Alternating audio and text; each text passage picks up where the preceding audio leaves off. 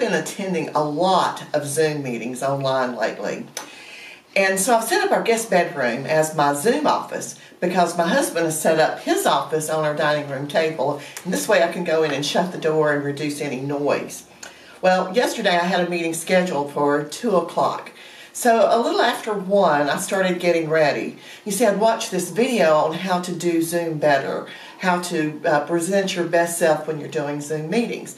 And so I went into the room and I set everything up.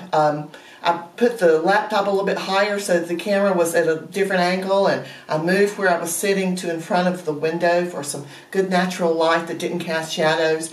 And I even put up a green screen behind me so that I could use some of those backgrounds, those virtual backgrounds, for just a little interest and to make things different. Anyway, I got it all set up, went and brushed my teeth and brushed my hair and put on some lip gloss, and I came and I sat down in plenty of time to be there for the meeting a few minutes early. So I logged on to the Zoom meeting, and as the audio, I started hearing it, I heard the presenter say, "And thank you for joining us today. I hope that this has been helpful for you."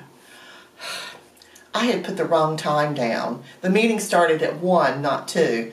So I had spent all this time doing things that really didn't matter in the end. I wonder if you've ever put your emphasis on things that are not important instead of things that are really important. Well, let's see what the message says. One of today's lectionary scriptures is 1 Peter 1, 8 through 12. You never saw him, yet you love him. You still don't see him, yet you trust him. With laughter and singing, because you kept on believing, you'll get what you're looking forward to, total salvation. The prophets who told us this was coming asked a lot of questions about this gift of God. The Messiah Spirit let them in on some of it. The Messiah would experience suffering followed by glory. They clamored to know who and when. All they were told was that they were serving you, you who by orders from heaven have now heard for yourselves through the Holy Spirit the message of those prophecies fulfilled. Do you realize how fortunate you are? Angels would have given anything to be in on this. Let's pray. Oh God, help us to know how fortunate we are because we know you and trust you.